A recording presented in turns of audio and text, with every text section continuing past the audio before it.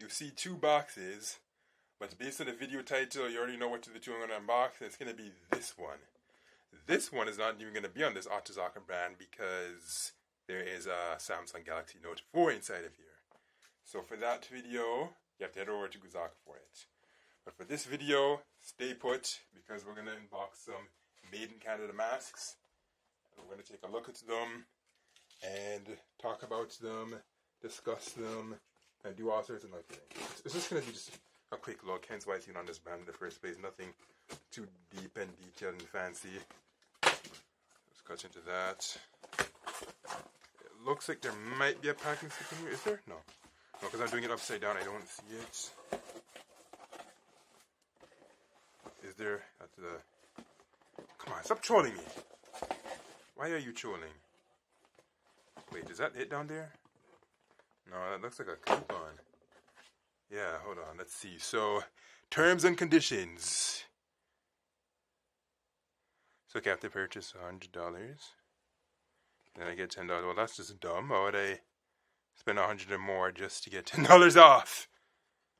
If it were more something like, I don't know, at least $30 off or something, I'd be like, right on. But $10, so, I don't know. I mean, unless you already working and actually spend $100 and sure, but just go out here to spend $100 to save $10. Not exactly the smartest thing, and of course, you don't even need me to tell you that. Now, let's get rid of this box. And here are the masks. This is why they're special, because it means that there's no graphene or no toxic stuff. This tells you how to wear it. Extremely important. How to fit it on your face. Are we seen all the sides yet? This is the French side. Nothing special there at all. Alright, I guess I'll just temporarily remove this for now. And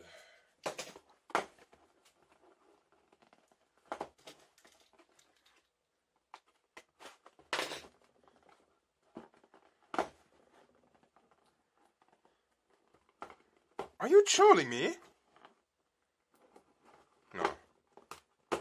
Okay, maybe it is actually kind of trolling me, but you know, I need to make sure that stop being difficult. Okay, there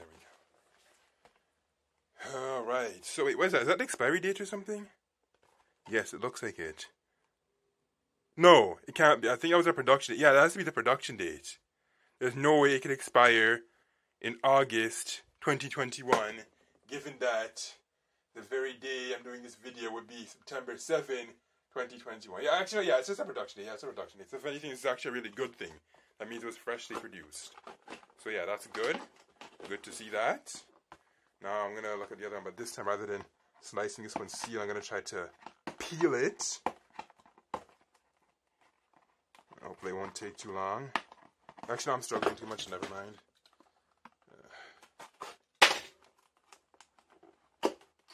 There. And it's the same thing too.